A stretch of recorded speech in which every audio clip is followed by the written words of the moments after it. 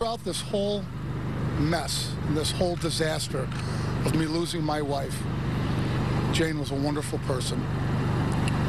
We have fully cooperated, and we continue to do so.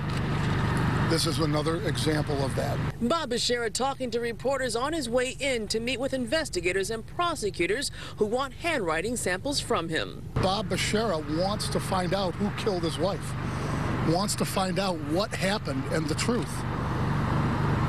I have absolutely cooperated all the way along. We have, my family, through my attorney. What they did in court was a media circus, and it was unnecessary.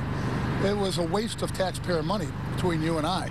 But the court hearings Bashara is referring to took place as a result of his attorney's attempt to convince a judge that someone from their defense team should be allowed to sit in on the handwriting sessions. The judge denied their request, and so today Bashara had to go it alone with prosecutors and investigators. And while Bashara is suspected of being involved in his wife's murder, so far only his former handyman Joe Gentz has been charged with murder and conspiracy. What would you say to Joe Gentz right now, who's obviously fingering you, is putting him up to this? I have nothing to say to him. And to the allegations that he was having an affair in the months leading up to his wife's murder. Really, that's something I don't wish to comment on. I'm going to go in, I'm going to cooperate, and then I'm going to come out. In Taylor, Kimberly Craig, 7 Action News.